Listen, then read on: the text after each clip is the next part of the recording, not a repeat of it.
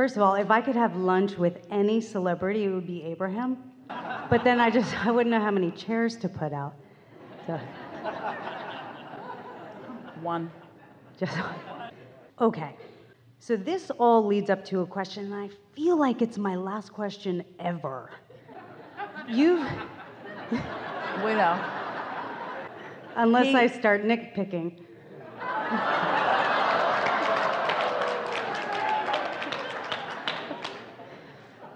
You've talked about the existence of past lives even today, right? We go through the lives, we go back to wherever, and we hold our kid's hand, and then we come back.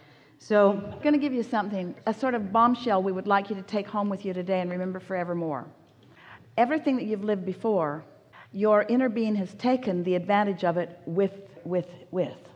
And so everything that you've ever lived has produced an understanding that your inner being now stands as a possessor of it. So the only thing, when you speak of past life, we would like to call the only past life that is worth calling past the present life that you are currently living, because what is already past tense, and anything that you've lived before, the best part of it is with your inner being, so it's present tense. So the only past that is really worth letting go of is the current what is, because the current what is what's holding you back from your eternal expansion. And if you got that, you're ready for everything.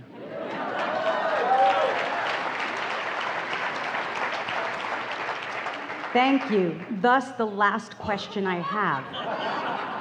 So if we do a past life regression, or if a psychic tells us about a past life, if it's seen somehow, or it can be real or not real, doesn't matter. First of all, a psychic could not pick up on it unless it was active in your vibration. So it's not past, it's present. All right. So whatever we're seeing is our vibration of the moment, regardless whether it was real or not. It's real, but you don't know if it's yours or the psychic's.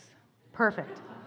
Okay, now I have recently had psychics tell me this is going to happen, that's going to happen, that's going to happen, and it does.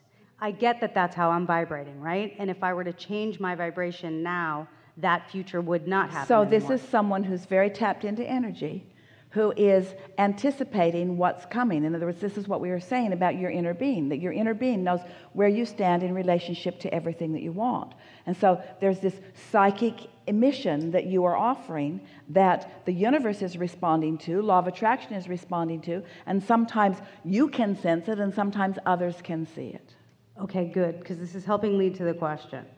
So I have heard, and this is where I think I'm getting off, I've heard that all time has happened at once, right? Because time is not linear. You talk about expansion. Expansion well, is A to B. that's just humans trying to explain stuff that they can't explain. Because it's clear that what is happening now is the leading edge. And so here and now, in other words, it's true that everything that matters is happening here and now. And it's true that when you're thinking about the past, you're doing it here and now. And it's true that when you're thinking about the present, you're doing it here and now. So all of your power is here and now. But there was that which you lived before. And the best way that we can explain the continuum of life is by saying that it is more now than it was then, and it will be more later than it is now, because the universe is continuing to expand. And if you don't try to put it in terms of time, then it's easy to get that sense of evolution and expansion and progression. Good. Yes, thank you. So here's the first half of the question. Have future lives been lived?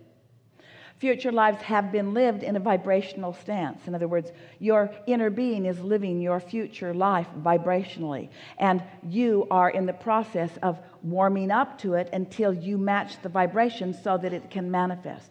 How are thoughts turning to things? Thoughts are turning to things because of your realization of the vibration that causes you to translate it into things. You think that this is reality, but what it is your vibrational interpretation. And so because you happen to be vibrationally interpreting similarly, you call it a reality. And we don't disagree with that. The more people who are vibrationally interpreting similarly, the more that reality is reality. That's why scientists want everybody to agree on what they're seeing before they allow themselves to move forward. Yeah. But there is a vibrational reality that is being lived by your inner being. And you are being given constant guidance so that you can realize the vibrational components of that so that you can translate them into the more tangible, because it is more satisfying. Isn't the leading edge more satisfying? Don't you want to see it and hear it and smell it and taste it and touch it? Don't you want your dreams to become reality? Don't you want to walk on that beach that you've envisioned and feel that water on your feet? Don't you want the visceral experience of it? Your inner being does and is having it. Yeah, I wanted the Egg McMuffin I had on the road trip here, which I felt so guilty for, and I want to not feel that guilt, but I wanted the pleasure, so I get that. So, a little aside there. So the future lives that have been lived vibrationally, if I'm shifting my... The future that is being lived vibrationally. In other words, it's future, but it is so vibrationally present that you could have it right now. That's that quantum leap that you were reaching for earlier. That's that quantum leap. That's the shift. That's the vibrational, emotional shift that is necessary. Once it has been given vibrational birth, the ability for it to be a physical, see it, hear it, smell it, taste it, touch it, reality is real. You've just got to get to that place that you can translate it into the impulse. So as my now changes, so does my future change, because Yes, even if in your now you're exploring unwanted contrast, your future is benefiting by it. Because when you know what you don't want, you know what you do want. So stories of future and stories of past are the same, kind of. Give us more. Let's say all of your power is here and now. Let's just start there. Doesn't matter if you're exploring the past or what you call the future, you're doing it right here and now. The only question that you really want to ask is my exploration of whatever identical with the exploration that my source is having, or am I deviating from that source perspective? And as you feel your way into your source perspective, then what you're calling vibrational reality then becomes, boom, physical reality, where other people can see it too. Okay, good, thank you. So now this is leading to the question. I know for sure you're going to stomp on me for this, and I'm preparing myself for it, but I'm really hoping you're going to give me an answer that's better than anything I came up with before. So you talked about oneness, right? And we are creators, and some people put the word God on that. And oneness is great, but isn't it nice that the oneness is in all this diversity? Because isn't playing off one another conducive to the expansion of the oneness? So let's not get hung up on a oneness that we can't even contemplate. That's pretty much where I'm headed with this. So if we were to take this whole room of people and make it to the whole world of people as one creator, and then different ideas within this creation. But the thing is, even the creator is not looking for one idea. That's why what you want to call the one creator is ravenous about the idea of all of the diversity of what you are all wanting to live. That's like being an eater that only eats jelly beans. So this creator that you're talking about is my question. I have this image of this like big fat black blob sitting there going, well, I'm the creator, so I'm going to give myself amnesia and make myself forget that and do all these silly things so I can entertain myself and pretend that I have friends and create these stories, because like you said, this isn't the real reality. So I'm going to sit here as this big creator and create a reality and make myself forget. It's more like this. It's more like life is so rich and full, and the more diverse that which I am source is, then the more new ideas are born and the more potential for joy is realized by all. This entity that you are wanting to call God, who is expressing through all of you individually, is ravenous about the variety of experiences and exposure to one another that everyone has. And out of that is being born more what? More potential for joy, more potential for ideas, more expansion. The only way that you will ever, from your physical format, and you can do this, and it's delicious when you do, understand what the consciousness of Source feels like is when you pick something that you care about and you don't resist it, and you allow yourself to feel Source flowing through you about that in this moment. Because to you, it will feel like the only thing in all of the universe that Source cares about or has ever cared about or ever will care about is what you're caring about right here and now. That's the capacity and the power and the ability to focus that Source has. The only question is, how well are you able to come into enough vibrational alignment with that that you can be part of that understanding, part of that love, part of that joy, part of that expansion. Words don't teach. We can know it, we can feel it, we can love it, and we can say it to you and say it to you and say it to you.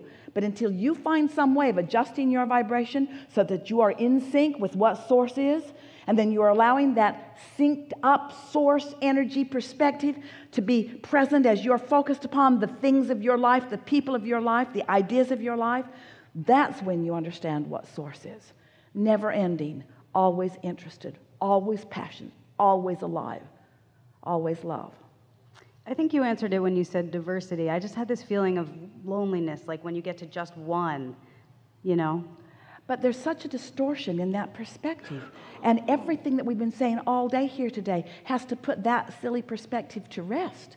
Because when we say to you that Source is interested, this conversation has never happened before into all of the universe. And we have no way of even explaining to you how much of non-physical is focused here with all of us in this moment in order to help take this thought just a little beyond what it has ever been before.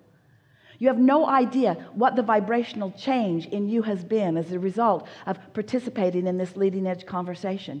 Everything in your personal world has shifted because of the infusion of this consciousness focused specifically at you. There's not one of you who is participating here in this room that Source is not aware of, knowing where you are, knowing how you're hearing, actually offering information to us so that we can project it to Esther in a way so that she can choose a word that might bring you in a way that you wouldn't have known before. In other words, talk about well-being, talk about understanding, talk about infinite intelligence, talk about capacity to love and know, talk about understanding of where you are, talking about appreciation of where you are and who you are in relationship to the whole. You've just got to goose up your appreciation of yourself. You've just got to feel yourself in the important role that you play. Because one is not more important than you. The all is not more important than you. Because the all and you cannot ever be separated unless you do it. Yeah, really good. Really good.